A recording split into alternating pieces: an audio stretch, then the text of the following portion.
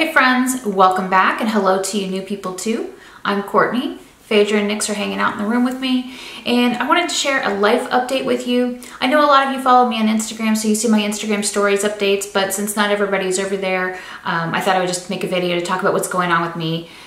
Number one, I just sent my laptop back off to Falcon Northwest because it needs to be repaired. When I got it back from them, it was still broken. The first time I booted it up, it still had the same artifacting issue. So I was really upset. I was in tears. I sent a video to Falcon Northwest of me booting it up and it immediately having the same problem, and how I kept rebooting it would have the same problem. And so they decided to have me send it back to them. They paid for shipping this time, which is nice because when I shipped it to them, I spent $350.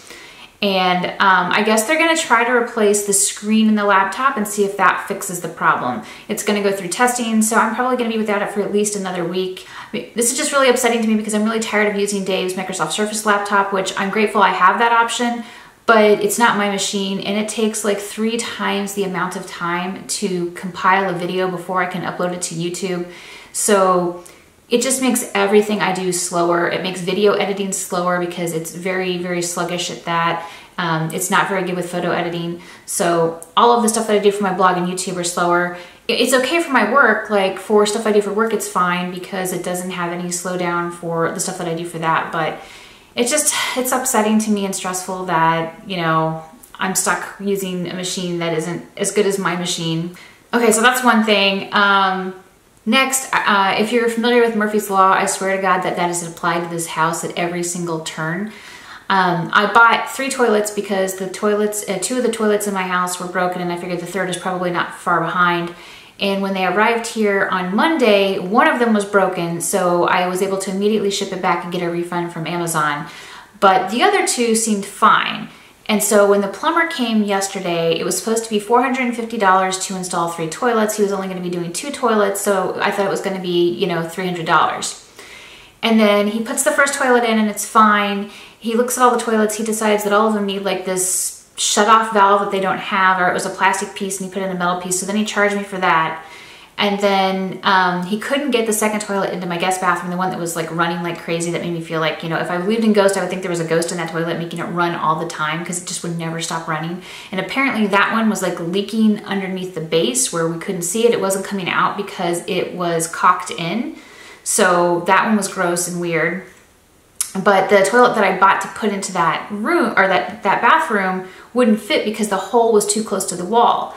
So then I had to go to Home Depot, buy a new toilet that would fit in that space, and then I had to reach back out to Amazon to have them come, have somebody pick that up to return it, which they haven't had somebody pick it up yet. So I can't get a refund on that one until they pick it up and then it gets returned.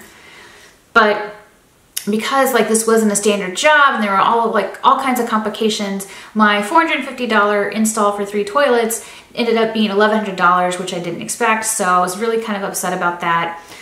For the one that arrived broken on Monday, I did end up buying a completely different toilet that'll be here in like 2 weeks. I bought a toilet with a bidet because I always wanted that, and it's gonna go in the master bathroom. So I'm kind of excited about that if it arrives and it's not broken. But the mess with yesterday was just really stressful. I feel like I've spent so much money to fix up all of the stuff around this house. Like I just spent $1,000 to get all of the lanai rescreened, and it looks great. So I'm very happy about that, but it's just every single corner, I feel like everywhere I look, there's something broken in this house that I have to fix, and it's so frustrating. Yeah. And I still haven't sold my old house yet, so I'm hoping that that house sells soon. I finally dropped the price on it, so wish me luck. Next, I've been working with a trainer with Nyx and Phaedra, but mostly Nyx, and I'm finally starting to see some progress and seeing things in her behavior that I don't like improve, so I'm really happy about that. This guy is doing all positive reinforcement and like treat training, and instead of doing clicker, we're doing yes. So like if she does what I want, I say yes. And I'm finding that I'm getting a lot of the results that I wanted that I wasn't getting before, which was frustrating for me that I wasn't getting the results before, but now that I'm doing it slightly differently, I'm getting results, which is great. So I'm probably gonna be doing that for still another couple months. So in very, very personal news, I've been very unhappy with my weight and my eating habits because I think I'm addicted to sugar. And what I mean by that is that I always want to eat dessert at night after dinner, always. And so I decided that I really need to change that behavior. And I've tried a lot of different things, and of the things that I've tried, like what worked best for me in the past was doing Slim Fast and working out. But when I tried things recently, they didn't work for me. So I started looking into the keto diet. So I'm trying the keto diet, and I've only been on it since Monday. So I can't really tell you if I love it or hate it yet. I can tell you that I'm feeling full, which is nice. And I'm having problems meeting my calories, which I didn't expect. And basically, I guess that's basically for the keto diet. For what I'm doing is I'm prioritizing fat, then protein, and I'm doing as low carb as possible. So for example, for breakfast today, I had a cup of cottage cheese. For lunch, I had a Florida avocado that I mixed with lemon juice and a little bit of pink sea salt, pink Himalayan sea salt, and some Cholula hot sauce. I like mix that together, basically to kind of make like a guacamole, and I just ate that for lunch. On Monday night, I made this really badass, well, let me rephrase that as Ray cooks, I assist him when he cooks. But we took salmon and we took like ricotta and cheese and lemon juice and mixed it together, and then put like the ricotta mixture on the inside of the salmon, and then we took asparagus and then we wrapped the salmon around the asparagus and baked that in the oven, and it was amazing. So if all of my meals are gonna be delicious like that with a lot of cheese, I'm probably gonna be okay. I haven't found myself going for ice cream or for going for cupcakes or anything like that, which is good. But I will say, I did try a bite of Halo Top ice cream, and I know people rave about it, and maybe it was just the bites that I tried, because I tried 2 flavors. I tried a bite of the candy bar and the sea salt caramel, and the candy bar tasted god-awful to me, like something was horribly wrong with it. And the sea salt caramel was a little better, but still not great. And I'm like, I know people rave about this stuff, but it doesn't taste right. And I like coconut milk ice cream, I like almond milk ice cream, I like alternative dairy ice creams. I just didn't like this at all. So if there's a good flavor of Halo Top out there, let me know, because I'm really curious, because I feel like, wow, I expected it to be amazing and it was not what I expected at all. Whew. By the time you see this video, I think it's going to be live, but I did a collaboration video with Jen Loves Reviews. She interviewed me to talk about cruelty-free beauty, and I was really excited to talk with her about it, and I tried to answer all of her questions as best I can.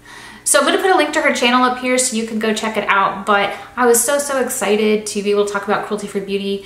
And anyway, I hope that you show her support and show that video support. Anyway, I think that's all that's really going on with me. Mostly just I'm really stressed from a lot of house stuff and really stressed about my laptop. So hopefully I can find some ways to reduce stress soon, because my stress has been going through the roof. And you know, I take medication daily for my anxiety. I take buspirone and I see a therapist. But right now, I feel like my stress is at an all-time high. Like it hasn't been this high in years, and it's been so hard to manage. I feel like I'm basically neglecting myself and not doing a lot of normal self-care just because I'm so stressed. So wish me luck at getting my stress under control. Anyway, let me know what's going on with you in the comments below. If you like this video, give it a thumbs up and share. And if you haven't already, click on that little subscribe button down below, and I'll see you in my next video. Bye!